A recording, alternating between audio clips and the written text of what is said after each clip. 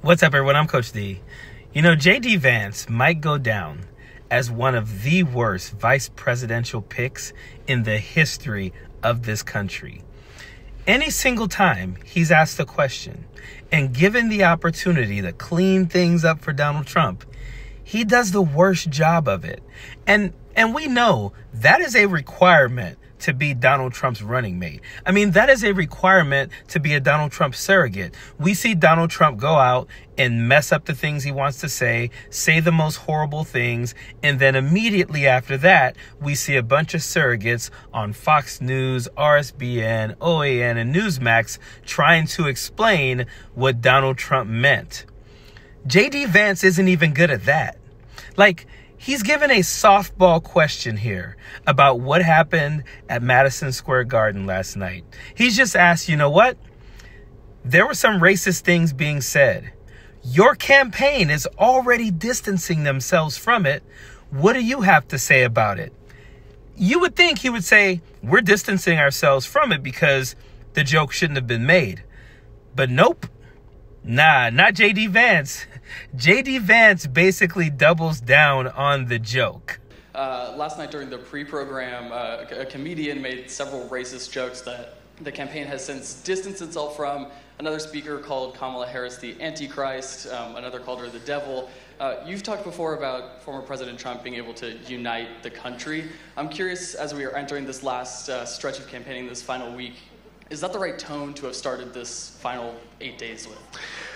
Well, first of all, I think that we've got to focus, Alec, I appreciate the question, but I think that we as a country, and I think that includes the press, it includes the Kamala Harris campaign, and it certainly includes our campaign, the way that we unite the country is to talk about the issues the American people care the most about. And what we're doing over the next 8 days is we're focused, laser focused, on how we're going to close the border, how we're going to make American lives more affordable again, how we're going to bring down the cost of housing.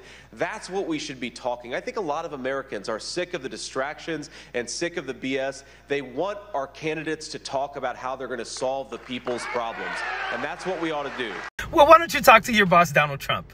You should say to him, hey, we should be laser focused on telling the American people what we're going to do to better their lives. So the next time you're at one of your damn rallies, don't talk about the size of Arnold Palmer's member.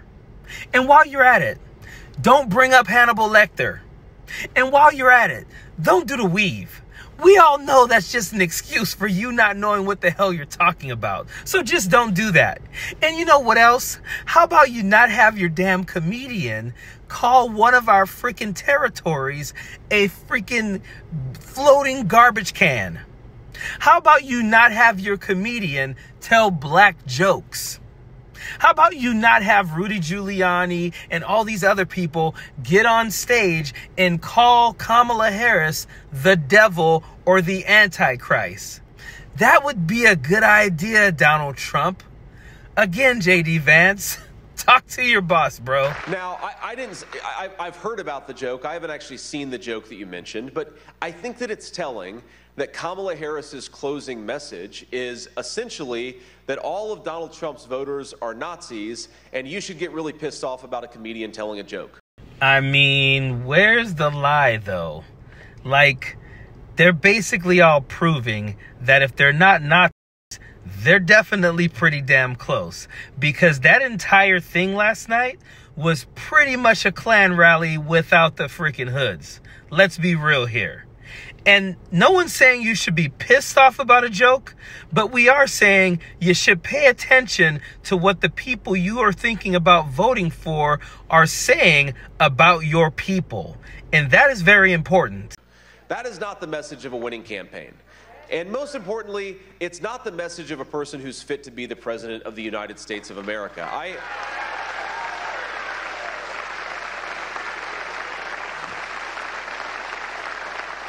And my own view on this is, look, again, I haven't seen the joke.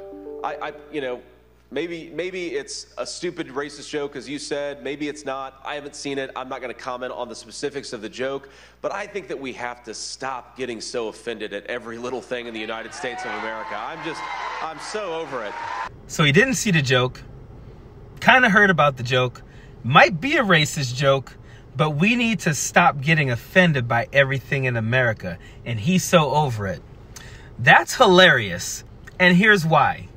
Because not long after that, he said this. But to reject Kamala Harris and her broken politics, which is more about attacking her fellow citizens, dividing our fellow Americans, than proposing a positive agenda for how to govern. She is a disgrace. She is endangering the life of Donald J. Trump, and we're going to send her back to California where she belongs. She's endangering the life of Donald Trump. How? With her words? Not words, right? Because we shouldn't be offended by words. She's endangering the life of Donald Trump. This is in one breath. The man says, we need to stop being offended by things. But he and Donald Trump have been trying to convince us now that Kamala Harris's words are the reason why there's been attempts on Donald Trump's life. We shouldn't be offended. We should be able to say what we want.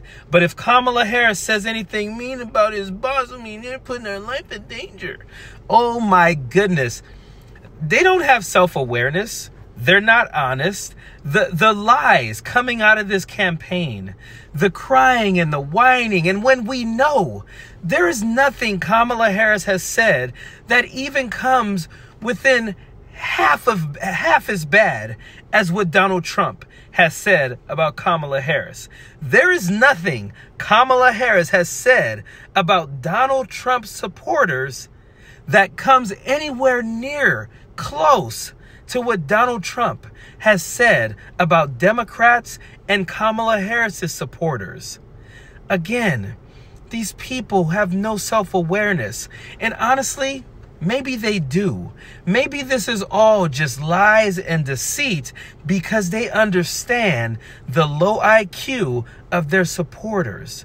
The people eat it up. They fall for the lies day in and day out. JD Vance is the worst at this.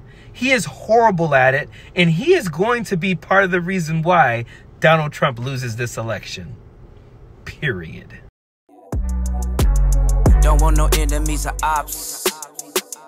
Envy in their heart, I tell them stop. Vacation on the yacht.